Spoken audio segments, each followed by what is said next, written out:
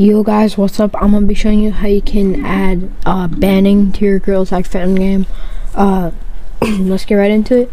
So first you need to get PlayFab. I already made a video on how to add PlayFab, so let me get to my server, my bad. And if you go down to my scripts, make sure that you are using PlayFab, and then yeah, this will have all the stuff, and I have a video on how to add PlayFab.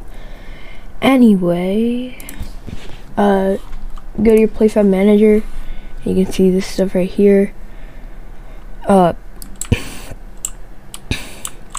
then there's a banned scene name. So basically this is where people go if they are banned. So go to your assets, go to scenes, create a new scene, create scene,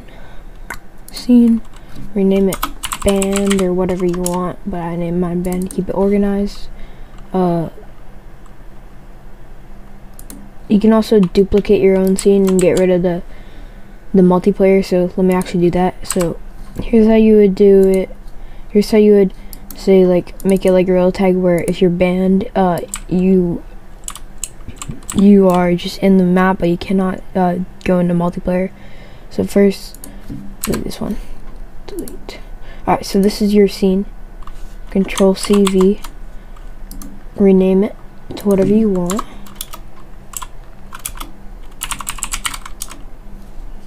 Open the band thing. Come on. Oh yeah, I'm already in it.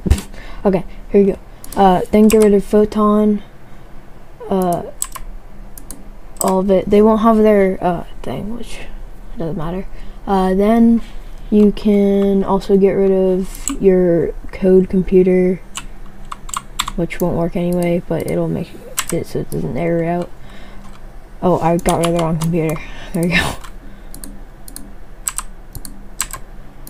Alright, let me just, there we go. Okay, nope, missed it. Okay, then you can add, say I go over here, I can add a new asset. Where's my board asset?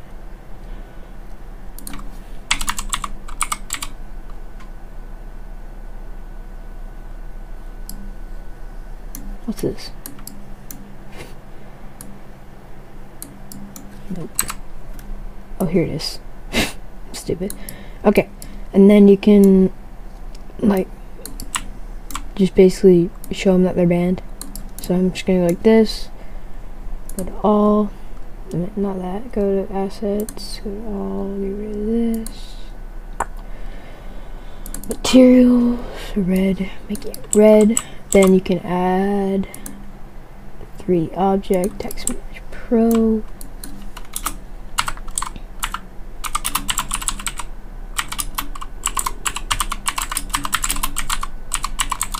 Like that. And then where is it? Here it is. Obviously you're gonna need to scale it down. And then move it up like this. Rotate it 90 degrees. What the heck? Oh, there you go. 90. Okay. Then you can just slap that on the board. If you want me to put this board in my Discord, I will contact my 3D modeler and see if he wants me to or not. Anyway, then you can like stretch it out like that. Then that's like, so basically they know that they're banned. Now you go to assets, go into your scenes again, open your normal scene, click save, open your normal scene, go to PlayFab manager, go to scene name thing, and do whatever you did. I did banned, so that's what I'm going to do for me. Then you go into your PlayFab manager. That's not even on that thing. It's in, I'll be right back. Okay, so you go to your PlayFab dashboard, and you find the person you want to ban. So you can see here's all my beta testers. What beta tester should I ban? Let's do Gabe is cool for 1 second. Sorry, Gabe. Then you go to bands, add ban, and you can see all the things right here. Reason, 16. And then you can ban them permanently or just for this. I'm just gonna do it for an hour, so just in case. Then you can IP ban them. Fuck, I'm gonna have to blur that. But you can IP ban them. And then click add ban. And that would ban them. I should not have done that. I have to edit this video, so yeah, that's how you ban people.